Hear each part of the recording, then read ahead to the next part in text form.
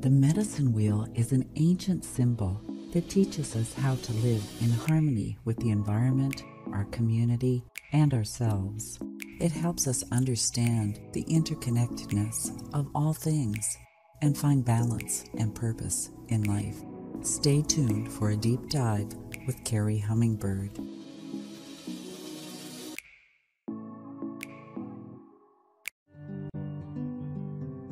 Welcome to Exploring the Mystical Side of Life with your host, Linda Lang. Hi, this is Linda Lang from ThoughtChange.com. We are exploring the mystical side of life once again this week. If you enjoy our conversations, remember to subscribe, share with a friend. Today, we are talking medicine wheel with Kerri Hummingbird, the medicine woman. Welcome, Kerri. Oh, thanks for having me back on the show, Linda. I always enjoy connecting with you and your audience. Well, you know, I have goosebumps even just introducing you, Kerri. I loved our first episodes. I'll put the link in the show notes to that. But I'm really excited to jump into the medicine wheel. So can you tell me a little bit about your qualifications to talk about the medicine wheel? Oh, that's a really good question. Yes, because, we want to always address the question of appropriation, when we're talking about Indigenous things. And this is an Indigenous teaching. So indigenously, I am part Cherokee, and I've been trained in Indigenous practices, not by the Cherokee, but by the Peruvians and the Caro shamans, and also by the Huixárika in Mexico, which are also called the Huichol. So some people that read Carlos Castaneda's books might be aware of the Indigenous people he studied with. So I have like official training, from people that are Indigenous. But beyond that, I do want to say that there's some things I share in my new book, Inner Medicine, that Mother Earth has specifically shared with me. She's like, darling, everyone needs to come back to me now. Everybody needs to come back to me now and connect with me and be taught the ways of connecting with me and creating their own magical realities. And so nobody owns any practices. Now, this is really difficult because we have Indigenous people around the world, and especially in North America, because I live in North America, who have been really just horribly treated. I mean, it's beyond horrible. There's really no word to describe how devastating the abuse has been towards Indigenous people on this continent and South America as well, and around the world. And so some of these Indigenous practices are the only thing that some of these Indigenous tribes have left after generations and generations and generations of colonization into Western mindsets. And anybody watching the news would see that they have uncovered the bodies of children that were Indigenous children stolen from their families in these Christian schools and then killed and then put in mass graves. And now the Pope finally acknowledging this abuse that's been happening to Indigenous people. But that abuse is still happening today. I mean, there are Christian churches, fundamentalist churches, that even so much as told my son that he would have to stop talking with his mother because I practice shamanism. I practice Indigenous ways of connecting with Mother Earth, and so I'm going straight to hell, and so he has to stop talking to me. I mean, that kind of languaging is still alive today. And you would think that that would be a thing of the past, given the revealing of all the abuse of Christianity towards Indigenous people, but it's still there. So when we talk about Indigenous practices like the medicine wheel, it comes with all of this context. And the context I want to wrap around it is not a victim story.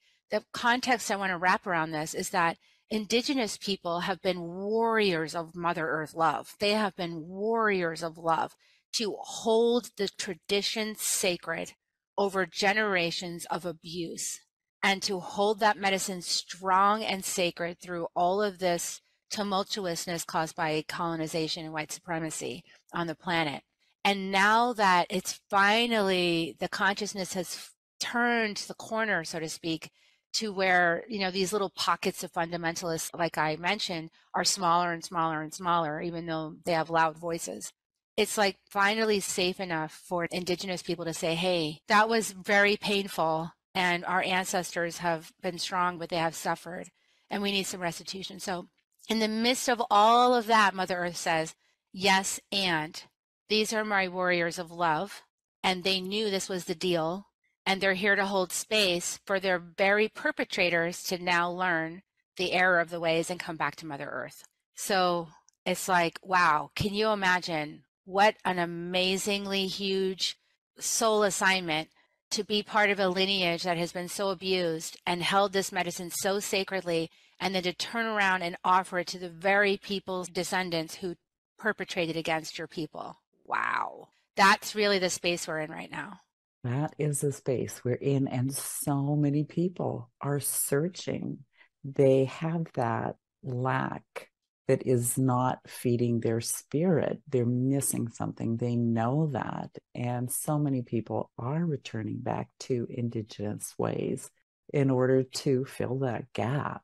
So, in your opinion, do you think that working with the medicine wheel is perhaps the most effective way of connecting our spirits back in or plugging back into Mother Earth? I absolutely do. And I'll just preface that by saying that throughout my life, I always wanted to be in nature.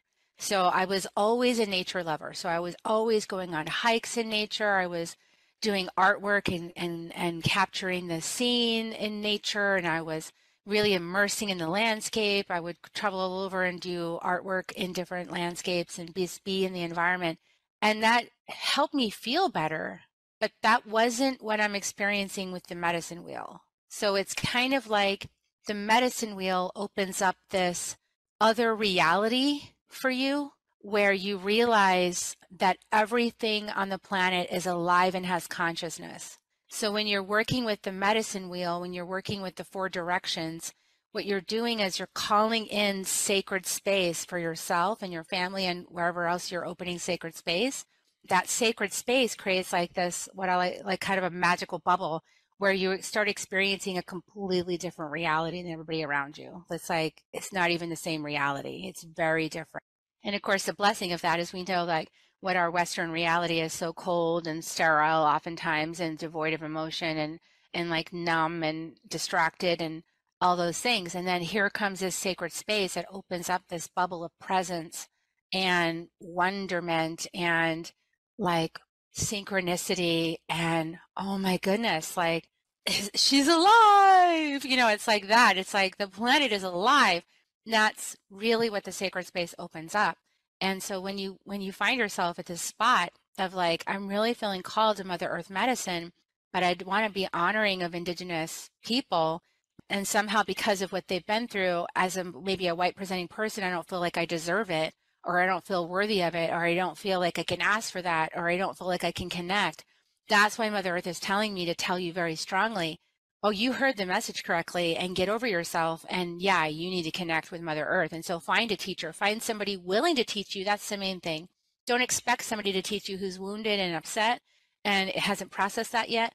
Find people who will teach you. And that's one of the reasons why my Cherokee ancestors beyond the veil, they led me down to South America to study with the Caro, because Q apostrophe ERO, that's the name of their tribe, in the Andes Mountains with the rainbow ponchos and everything. They remember themselves as Star Nations people. They remember themselves as on the planet to protect and honor the sacred traditions until humanity woke up. They passed that knowledge down through generations and generations and generations because they remember who they are. So they've managed through all of their torment, they have managed to have Munai, to have unconditional love as part of their daily practice. Wow, these people are incredible. They're master teachers. So go study. You know, it's like I went down to study with them because they're amazing. So yeah, and find somebody, study with me, study with anybody who's willing to teach you, and then leave these other people alone. Like if they're still really wounded, and just let them be. Let them be. Let them sort themselves out, you know, and just let it alone. Kerri, can you explain the medicine wheel for us and the different quadrants? Absolutely. So the medicine wheel is, first of all, we're shifting out of linear thinking. Western thinking is very linear, like 1, 2, 3, 4, 5 in a straight line is going to get you. And now we're going into cycles. So we're going circular learning. And it's an equality based system. So like every single quadrant is equal to the next quadrant. Like there's no supremacy. There's no like better quadrant, right? A lot of people have like their bodies down here and then this linear all the way up to their soul, and there's high spirit, and that's, they want to focus on their high spirit and neglect their body because it's a line, right? It's that white supremacist thinking. And it's like, no, no, no, no, no, it's a circle. So your body is just as important as your spirit. So we start in the South. I start in the South, and many traditions start in the East. I start in the South because that's when you wake up as a Western person. You wake up in the South and you go, what's going on in my life? Oh my God. And the South can be a wake-up call. And the South is here to get you in your body. Like, get in your body. Remember yourself as human. Feel your emotions and feel your sensations and stop being so numb. The South is here to open our hearts, open our minds, and connect us back with sort of the grid of Mother Earth. That's the South. So she's like the one that goes under your bare feet and just whoosh, connects you with Mother Earth and opens your heart and opens your mind and helps you be aware of what's going on. And so just take a moment and let the South meet you. Just even right here. Just let the South wrap you up in her love and her coils of light. Just, woo, welcome South. We love you. Woo. The South is like so loving for all the wayward children. You said something really rather profound, I think. Something that so many spiritual people maybe don't practice, and that is that our body is as important as all the other parts of us. That the body is equally important. So that's what the South is like here to remind you. You know, your body is your vessel for your Mother Earth journey, and your body's made of Mother Earth. And so just think about that for a second. Your body's made of Mother Earth connected with the planet. That's how the planet's teaching you, is through your body. So you ignore it at your peril, because that, you know, you need to pay attention to all the nuances, and then you really get acquainted and with your body, because your Mother Earth's teaching you right through your body. Beautiful, beautiful. Thank you. Yeah, so South, we love you. And then the next direction is the West. And the West is equated in, you know, all of these directions have animal allies that are also wound around inside of them. And from the traditions that I practice, the South is Sachamama, because that's your Kundalini energy. So you want the Kundalini to rise up your spine and flood your brain with all of those high frequencies, because that helps you shift your consciousness, right? Out of the sort of like matrix living and thinking into this trance state that reveals the mystery. Like, wow, you know, you want that to happen. So that's why sexuality is so important. And that's why you need to explore that, you know, and get yourself into those heightened states, because that helps to open up this brain access. So Sachamama, serpent, is that first ally. And in the West, the ally is jaguar. So the ally in the West is helping you to like think about jaguar, like pacing through the woods, like tracking, noticing, witnessing everything that's going on inside of you. The witness, like, whoa, look at all of this territory. I got ancestral stuff. I've got, you know, like I've got past lives. I've got all this content. I've got emotions. The jaguar is very emotional, with it working with the emotional and the mental brains. And it's like, wow. And the West is about releasing all the stuff that doesn't serve, which is probably half the stuff that came out of your mouth up until you woke up, right? Like At least. So like until we wake up, we use our word unconsciously, and then we start creating all these webs of reality for ourselves, and we get to experience that. And some of that's painful. And so Jaguar comes in and says, let's just swat that whole web down, and just put that down to the ground, you know? So the West is really about the spirit of death, working with the cycles of death and renewal, and releasing what you created, like even what you created that you love so much, because if you love it so much and you cling to it, then nothing new can come in. So it's like that, you know, the releasing of what no longer serves. And so when you see the West and you feel like this is welcome West to just make yourself known, West is so powerful, but it's so vulnerable because it knows your deepest truth in your heart, and it's not going to let you live fake. And it just comes in to liberate you from all that fakeness, that the falseness, the conditioning. And it's a little ruthless about it, but it's also really gentle and super compassionate. So if you can feel that energy, everybody, just like let West, wow, come in and see you fully as you are. Thank you, West. Powerful medicine. I love the West, one of my favorite directions.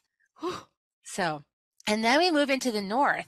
And the North is that place of deep winter, that place where we're around the campfire with our ancestors, and we are the ancestors, like the ancient ones around the campfire telling stories.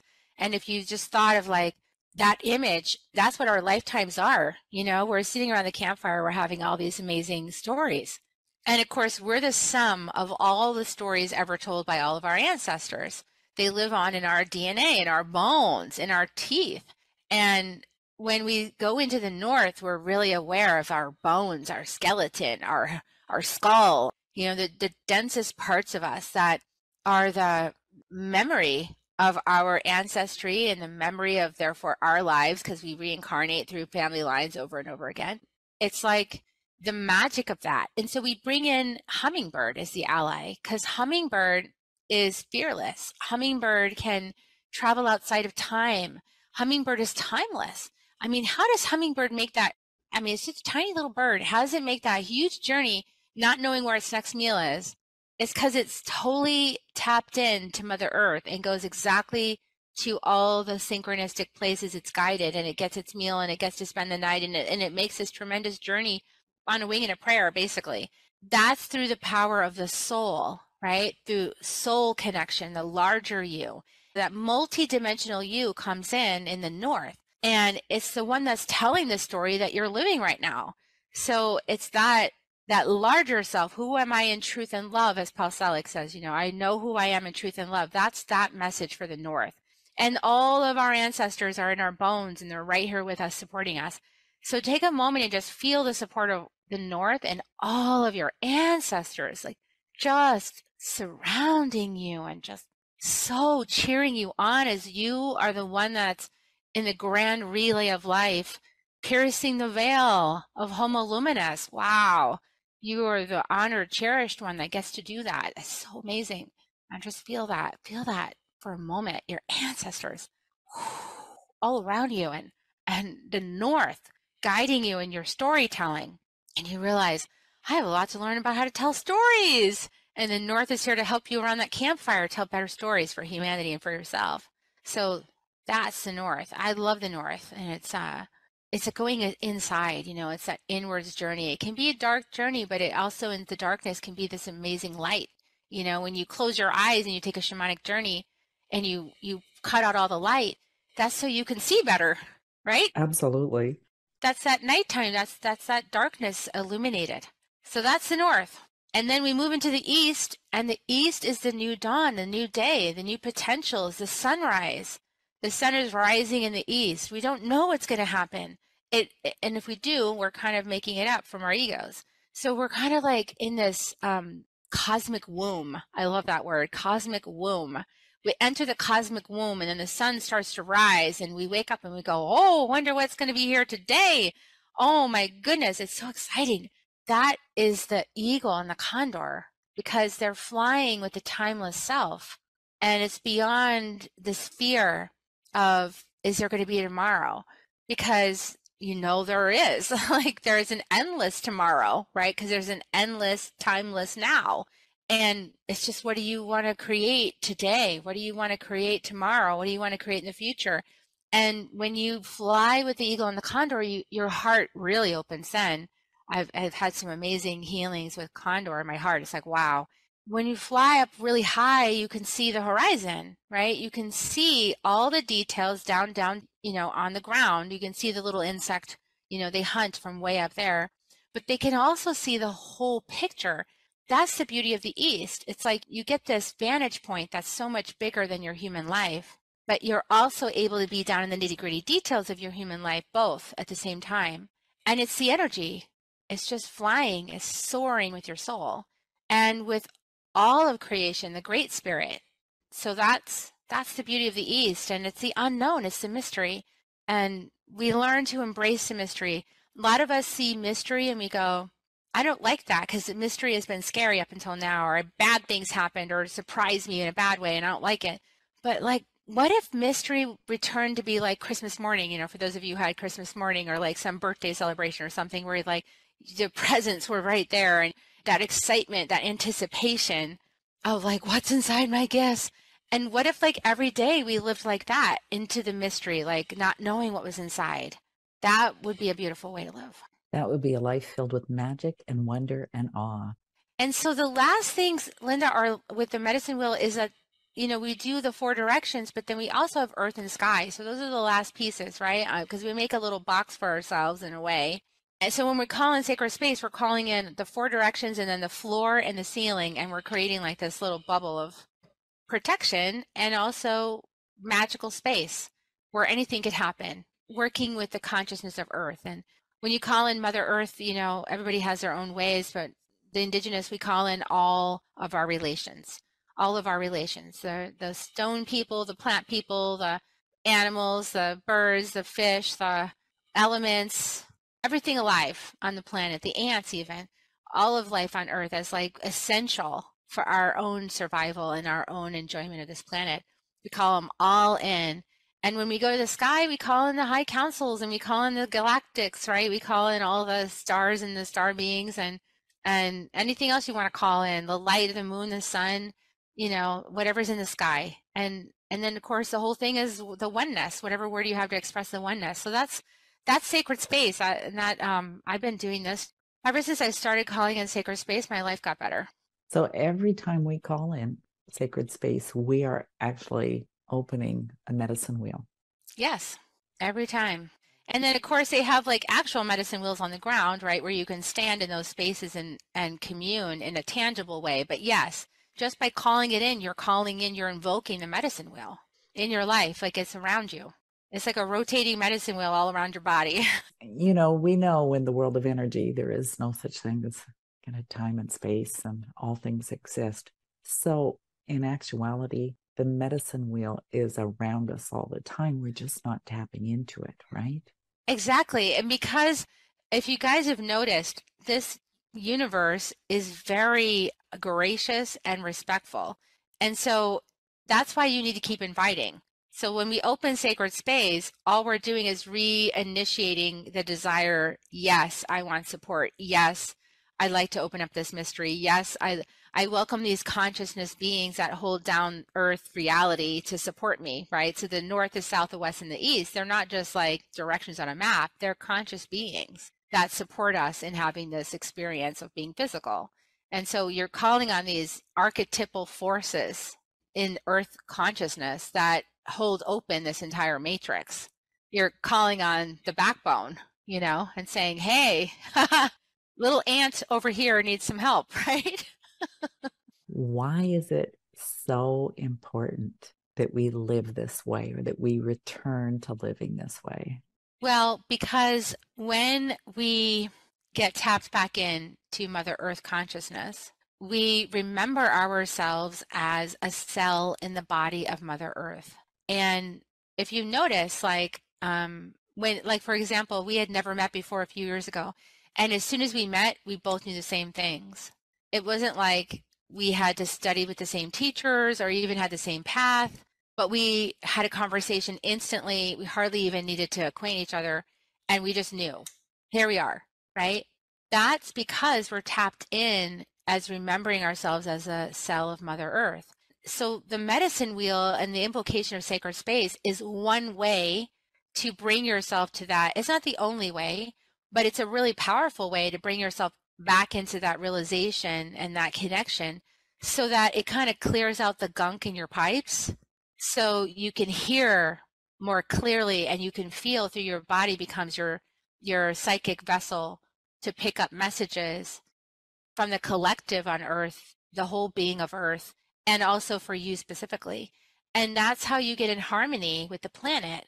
And right now we kind of need everyone to be harmonizing rather than fighting, so that we can actually hear the different perspectives, yes, but underneath all the perspectives is a truth that's pulsing from the center of the earth, that heartbeat of earth. And so when we get connected with her heart, we'll get that same heartbeat through us. We remember, oh, we need to clean up the oceans. Now we might disagree about how, But we all agree we need to clean up the oceans. We need to be careful with the whales. I mean, this is what Avatar, The Way of Water is all about, right? Is bringing awareness to the oceans and to the whales.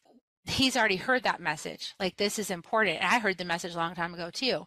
And so he's responding to that message by making that movie. We all get tapped in. And when you watch a movie like that and you're already tapped in, you really get it. Like, you see all the nuances in that movie relate to messages you already got or realizations you already got about how to be as a human on this planet. So it's clear to you. And if you're not tapped in, you go, well, that's a really long, stupid movie. Once you're tapped in, you just kind of all know this. It's like you got the joke, and this person's clueless. Let's just say we've all been unconscious. Maybe there's a few people that were just conscious the entire way through their lives. I have met a few of those that were like, they were conscious from the time they were little, and they were just like, what is going on this crazy planet? But for the rest of us, we chose the unconscious path, right? So all of us have been that dude, you know, at some point that was like, what? What are you talking about? You know, we've all been that person. So we can kind of laugh at it and just go, well, you'll figure it out eventually. So if it's time for someone, if the medicine wheel calls to someone, yeah, what's the best way that they can start tapping in to that energy? You know, get an invocation. In all of my books, I offer an invocation because I always know that when I was starting, it helped me to have a script. And then I would just sit there and read the script out loud. Because when you first start it, it feels a little awkward. It's like, I'm just going to stand out here on the earth and just like, I'm speaking to thin air. Like, you feel weird, you know, like, oh, this is doing anything. So you feel a little awkward. So if you have a little script, you can just read it and face the south and read the thing for the south and then wait and see if you feel anything and then turn to the west. And for a while, you don't really feel anything. You're just kind of doing it. But then the magical mystery store starts. It starts to open up, right? I know you know what I'm talking about. And it's like, whoa, this thing is, you know, really real. And so part of the reason it takes a little bit to create it is because this is sacred medicine. So you kind of have to prove that you really mean it. And intention, right? Intention. Yeah. This isn't a fly by night. You know, this isn't a first date booty call. You're really honoring, like, this is Mother Earth. Like, this is the mother of all of us. Whoa, I need to respect this energy, this mother energy. I think maybe I would also say that it's a way of life. It's not a ritual. It's a way of life. For a little while, a lot of people, including myself included, approached it in a transactional way, right? Because I wanted to change my life. I wanted more happiness, you know, a love relationship. I wanted things. I wanted stuff. And that'll be humored for a little while as you wake up, right? Like, the planet will humor you in that. But ultimately, it's not about that. Ultimately, it's really about opening yourself to love and bringing yourself back into the oneness of the Mother Earth consciousness so that you can be guided for the benefit of all using your gifts. Every one of us have important gifts for the planet. Every one of us have important wisdom, brilliance that shines through from the ancestry that we come from. We all have that medicine, and that's why I call it inner medicine. And for a little while, we forgot we had inner medicine, and we thought we were just hungry children asking for a handout, you know, like some cookies from mama. And so for a little while, she'll humor that. Like, okay, you're still waking up. I see that you don't really get it yet.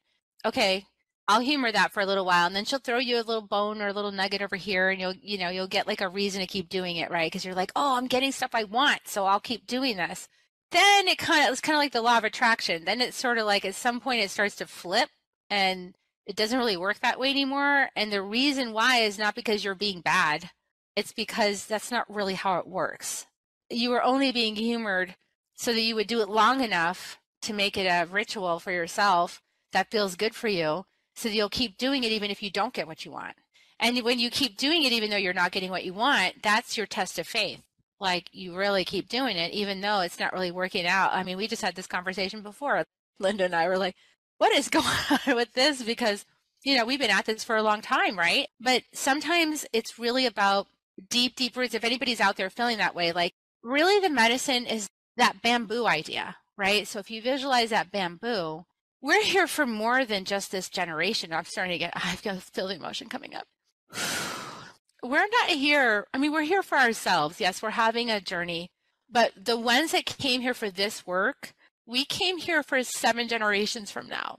We came here to lay deep bamboo for 7 generations to thrive on this planet. We came here for that mission. And because of that, this life has been a little challenging for many of us. It's been like, dang it, will it ever end? It has been hard, and it was hard for the first wave too. The first wavers that came through, they really had to bushwhack, to build that foundation. And so we came in as a second wave and we're really backing them up. We're like deepening the roots. We're putting more medicine into the ground. We're putting deeper roots in. We're making a really strong bamboo so it will serve generations, 7 generations from now. And we have sort of feathered the nest of Earth for the new Earth. And that's what we've been doing. And so, yeah, this lifetime wasn't about like drinking Mai Tais on the beach, although you might have had a little bit of that, in the unconscious part and got to enjoy this idea that you were just here for some fun. And then you were like, oh, okay, here comes the work.